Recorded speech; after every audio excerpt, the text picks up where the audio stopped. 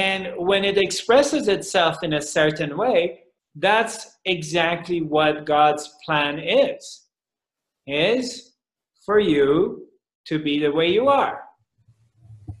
Because you cannot be anything else. I mean, try to be someone else. I mean, I will give you this homework. Today, for the next few hours, try to be someone else. Try to act differently. Try to be something else. And see how long that will last. How long you can pretend that you're something else. And you will find that it requires a lot of effort to be something else, because you can't be anything else. And see how effortless it is to be yourself.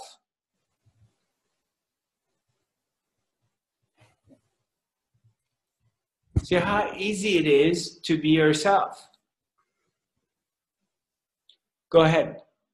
As I was writing, I have heard a lot of stories when God or the Absolute interferes in what is going on physically. I have heard a lot of stories when the Absolute or God interferes with what is going on physically. If whatever was going on is God's plan, then God would not need to interfere. Yeah, I mean, maybe it interferes, maybe it doesn't. If it interferes, that's also a part of the plan, because instant healing happens, you know. But look at the whole thing. The entire consciousness, the entire life force creates someone's being born with a defect, or something happens to somebody. Somebody has an accident, or they may get paralyzed, or something happened to their neck, and their neck is like this for a number of years, and then maybe they go through some transformation or healing and it gets fixed. So we can always come and say, why did it happen in the first place, and why did it get fixed later? And why would God create this situation that something would go wrong with you, and then God would create a situation that you get healed? That always could be a question. Or why would somebody be born with a health defect to begin with? Why would God do that? Right? That's a very valid question, isn't it? So, to me, when I keep asking these questions, okay, there's another one. Why would even God create a universe or planet Earth or human race which is unconscious? It's sleepy. And a few of us out of 7 billion people, we have become spiritual beings.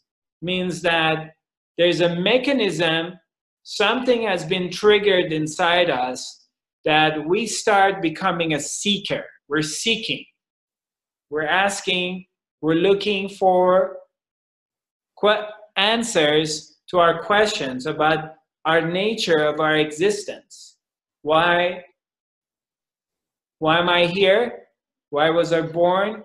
Where am I going to go after I die? And what's the purpose of life?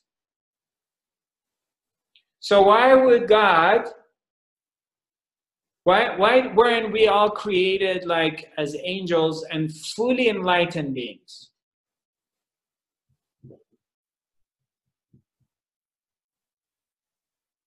Why do we have to be created like this? And then we have to go through the process of suffering and trying to get enlightened.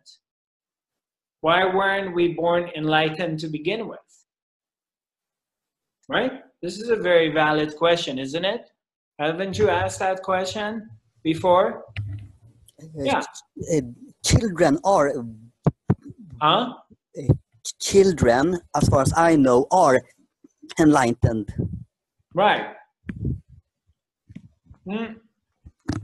So then, okay, let's say children are enlightened, then they get unenlightened, correct? They get screwed up by the society and conditioning, or parents beating them up or sexually abusing them or sending them in the army, or they get to witness killing and all kinds of stuff, and they get messed up, as a lot of us got messed up as we were growing up. And then we become spiritual seekers and we go towards God realization, and slowly, slowly we come back on this path. So why do we have to go through this process to begin with? Why weren't we born perfect angels from the beginning?